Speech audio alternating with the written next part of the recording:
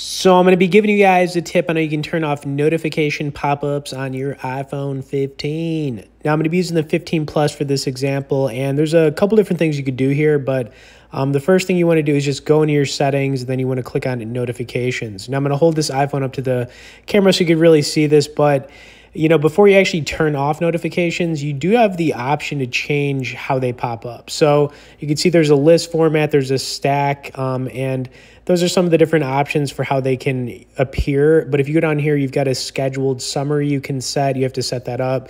So if you wanted to maybe not turn off your notifications all the way, you could do like a summary of them that goes on at certain times of the day. And then you're going to have an option in here to set notifications for individual apps, or you can just turn them all off in this section as well. It's really whatever you want to do. But that's how you customize the notification pop-ups on your iPhone 15.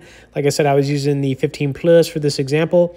Hope you guys enjoyed this one. I'd also like to point out that you can get on our tech newsletter where we send out one email a week on only the good stuff directly below in the description. As always, thanks for watching this, guys, and we'll see y'all in the next video.